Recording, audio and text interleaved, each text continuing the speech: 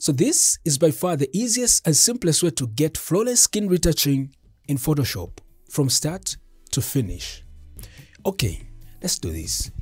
Let's just pretend you've got a few photos from the same photo shoot, or maybe just one photo, and you want the fastest and easiest way to retouch the skin without going through the complicated process in Photoshop. Here is how you do it. So go at the top here, left click on window and select actions. Your action panel is going to pop up. Just left click on these 4 horizontal lines and select button mode. So now your action panel is going to look like this. So just go down and left click on auto skin retouch headshot, because this is a headshot image. If I was working on a medium or full body shot, I would have selected auto skin retouch medium or full body shot. Just left click on auto skin retouch headshot. So the action will do everything for you.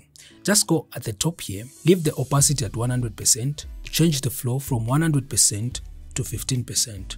So I'm going to make my brush a little bit bigger using the brackets on the keyboard, like this, and then paint on the skin to smooth it out and remove blemishes at the same time. So if you like this video, or if you've learned something from this video, please give it a thumbs up. And if you want to see more videos like this one, don't forget to subscribe and smash that bell icon so that when I put up my next video, you will be notified. So keep changing the size of my brush using the brackets on the keyboard, depending on the area that I'm working on. Okay, so this is the before, this is the after.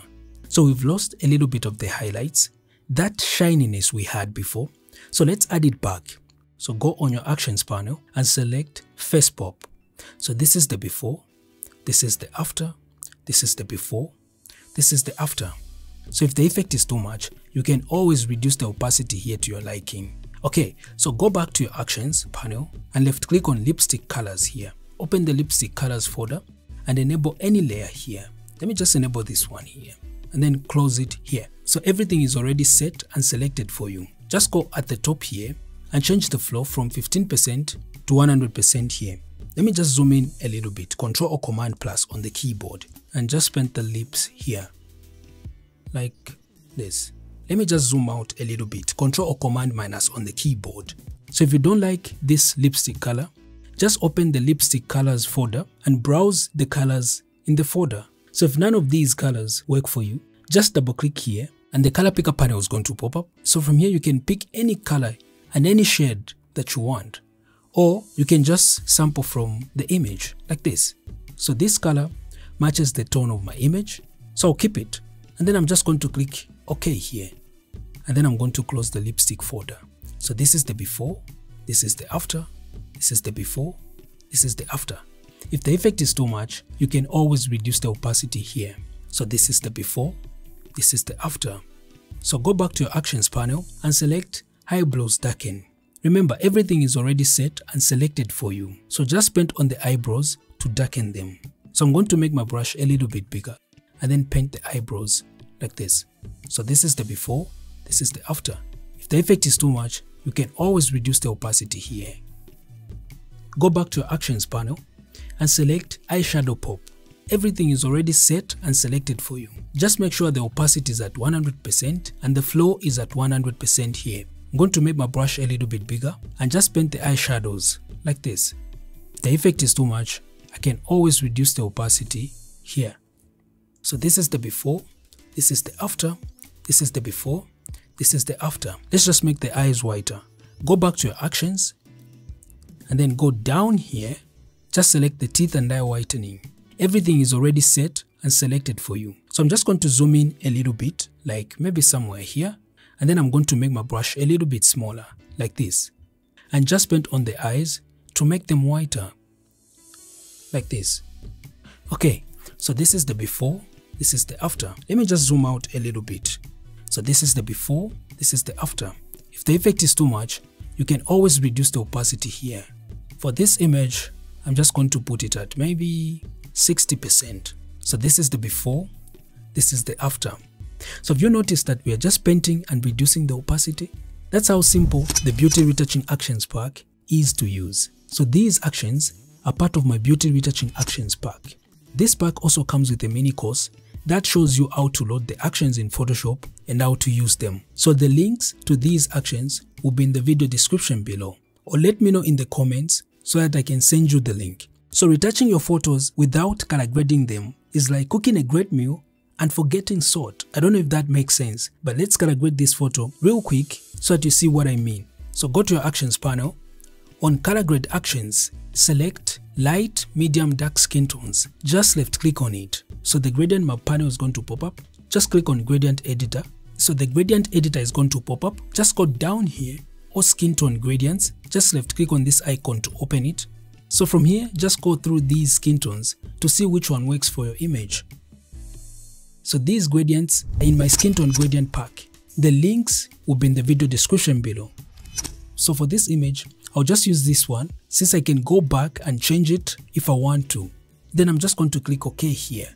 On the gradient map panel, just going to click OK here. So this is the before, this is the after, this is the before, this is the after. But it's affecting the entire photo when I just want it on my model's skin. So I have a few options. I'm going to make sure my layer mask here is selected. I'm going to hold Ctrl or Command and press I on the keyboard to invert the layer mask. So this is going to hide the effect. Everything is already set and selected for me.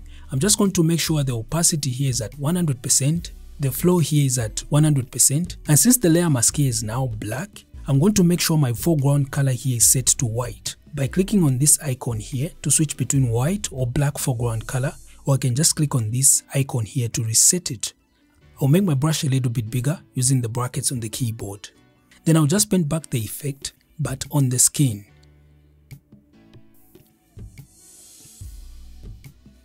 Okay, so this is the before, this is the after, this is the before, this is the after. But if you're using the latest version of Photoshop, do this instead. The link to download the latest version of Photoshop will be in the video description below. Let me just delete this layer mask by drag and dropping it on this bin icon here and then delete. So the effect will be all over the place. Let me just add a new layer mask here by clicking on this layer mask icon here like this. On your layers panel here, just go down and select the background layer here. And then from here, just go to your tools and select the object selection tool. Just go on select people here, then left click on this thumbnail. So what I'm going to do here, I'm just going to select my model's skin because that's where I want this effect to be applied. So I'm going to select the facial skin. I'm going to add the nose, the ears, and upper body skin, and then just click apply here. So Photoshop will make a selection of what you've just selected. So I want this selection to be loaded in this layer mask here. So I'm going to left click on this layer mask to select it. So you can see the layer mask here is white. You'll see what's going to happen when I load this selection into this layer mask here. On the keyboard, I'm going to hold Ctrl or Command, then press I. You can see now we have something in this layer mask, which means our selection is now loaded in this layer mask here. So what I'm going to do, I'm just going to deselect this selection here. So I'm going to hold Ctrl or Command, then press D on the keyboard to deselect like this. Let me just select the move tool by pressing V on the keyboard like this. So you can see the effect is affecting the areas that I don't want it to, like the lips, the eyes, the eyebrows. I don't want that. So what I'm going to do, since the layer mask here is already selected, I'm going to hold Ctrl or Command and press I again like this. So the effect is now on the areas where I want it to be. So this is the before, this is the after, this is the before, this is the after. Okay, so from here, I'm just going to go to my tools and select the brush tool here. I'm just going to make sure my foreground color here is set to white, opacity is at 100%, the flow is at 100%, and then I'll just paint the edges of my selection to fine tune them. So this is the before, this is the after, this is the before, this is the after. If the effect is too much, you can always reduce the opacity here to your liking. So if you want to retouch fast and level up your retouching skills, you should check out my beauty retouching actions pack. The links will be in the video description below. So what you need to do from here is to export your image, and if you'd like to learn the best export settings for social media, you should check this video here.